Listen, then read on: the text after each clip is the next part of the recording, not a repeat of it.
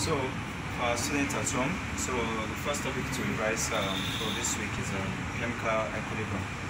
So, we'll just briefly revise the topic and take some questions from YA class question. The most important aspect in this topic I would like to talk about is Le Chapelain's principle, which we all know. So, what is Le Chapelain's principle? Le Chapelain's principle states that if an external constraint, such as change in temperature, pressure, or concentration, is imposed on a chemical system in equilibrium, the equilibrium will shift so as to annul or neutralize the constraint. From that principle, three things can be itemized. The first is effect of temperature. The second is pressure. And the third is concentration. Now let us go to explain each of these bit by bit. Now, temperature. How does temperature affect a chemical reaction in equilibrium? Let's use a very simple example. Let's take an element A plus B reacting to give you C plus D, and the element is endothermic. The reaction is endothermic. Now, whenever a reaction is written like this, the positive sign here indicates that the forward reaction is endothermic. I repeat, endothermic. While the backward reaction is exothermic. Now, what is the meaning of endothermic? Endothermic reaction is a reaction whereby heat is absorbed from the surrounding, while exothermic reaction is a reaction whereby heat is released to the surrounding. When an endothermic reaction occurs, the environment becomes cold. When exothermic reaction occurs, the environment becomes hot. So for the forward reaction, take note that the forward reaction always tally with the sign that is what written here.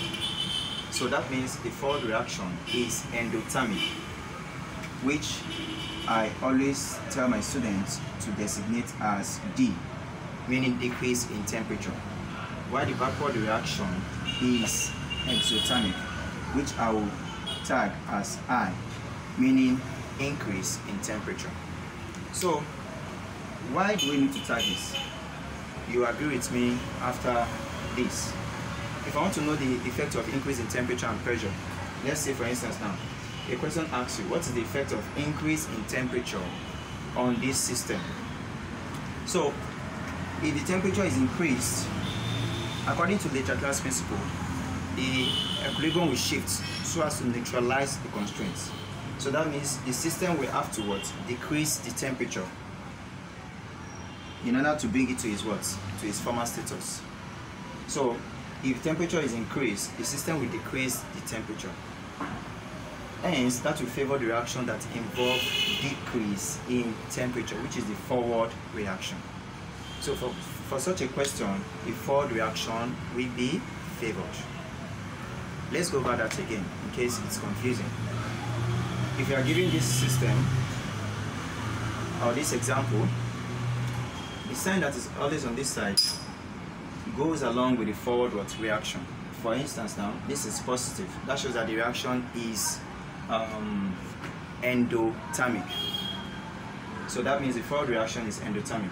Endothermic reaction leads to decrease in temperature, while exothermic reaction, which is the reverse reaction, leads to increase in temperature.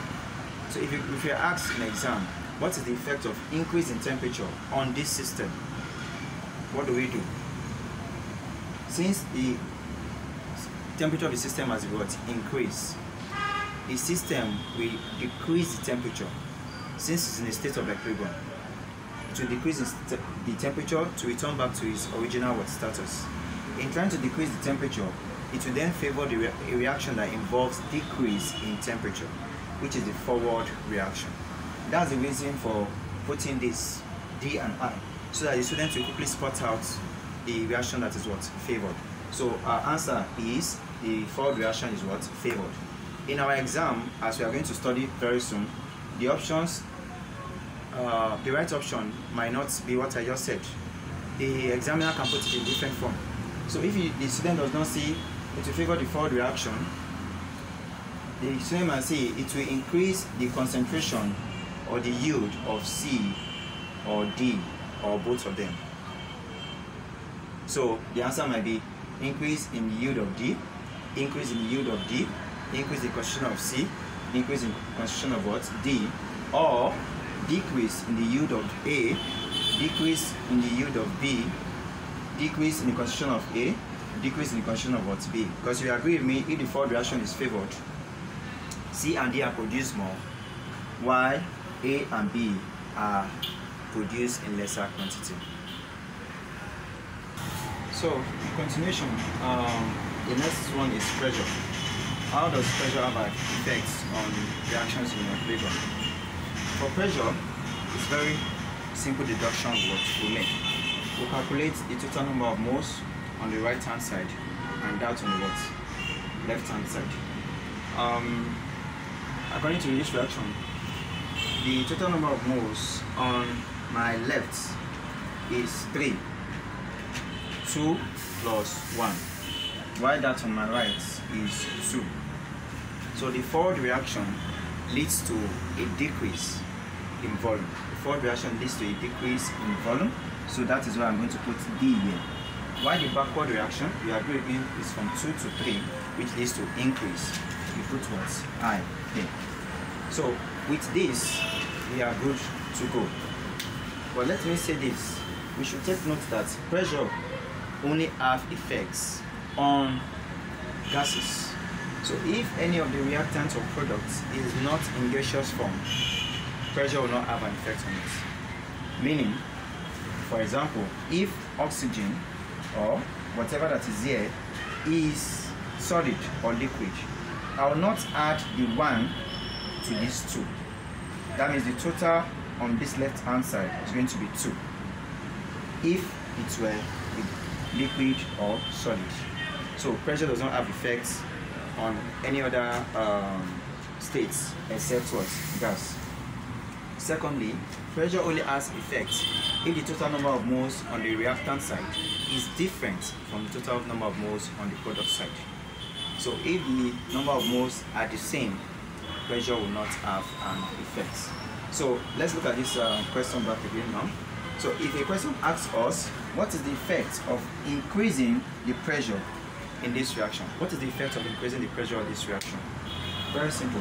As we all know, the Taylor principle has told us the equilibrium we shift to has to annul change or neutralize it. So in neutralizing it, the system will bring down the pressure.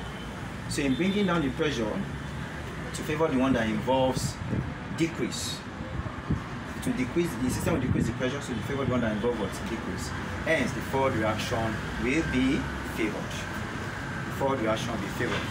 As I've said in the earlier one, forward reaction is favored, can also be interpreted as increase in the yield of SO3, or decrease in the yield of oxygen, or decrease in the yield of SO2. I forgot to also say that forward reaction being favored could also be interpreted as the equilibrium is shifted to the right. The equilibrium is shifted to the what? To the right. So, also, if the pressure is decreased, if you are asked the question, if the pressure is what? Decreased, what will happen to the system? Very simple. If the pressure is decreased, the Taylor principle will take its due course. That means the system will what? Increase the pressure. And in increasing the pressure, it will favor the one that involves increase. Which one involves increase? The backward reaction. So the answer is the backward reaction will be what? Favored. Meaning, yes, I can hear some people getting it, meaning that the yield of SO3 will decrease while the yield of oxygen and SO2 will increase. So our first example we are going to be taking from our past question is this question, which can be found in year 2018, number 12. The question goes thus: 2 moles of AB2 plus 1 mole of B2, reversible reaction to give you 2 moles of AB3. The question says the backward reaction will be favored by. The backward reaction will be favored by. Now, how do we get our answer? If we observe very well, the reaction is an exothermic reaction. I remember we said that whatever we see here goes along with only the forward reaction. Meaning, for the forward reaction is exothermic.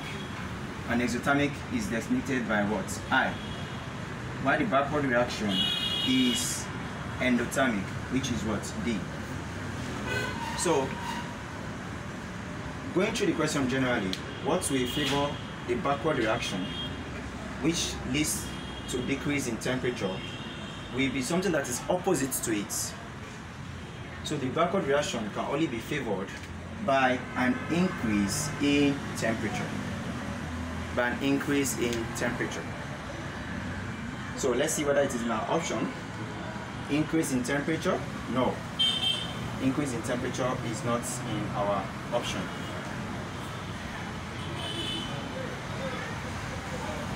So, as we were saying, what can favor the backward reaction is for it to increase the temperature. An increase in temperature is not in the option. So, let's go to pressure. For pressure,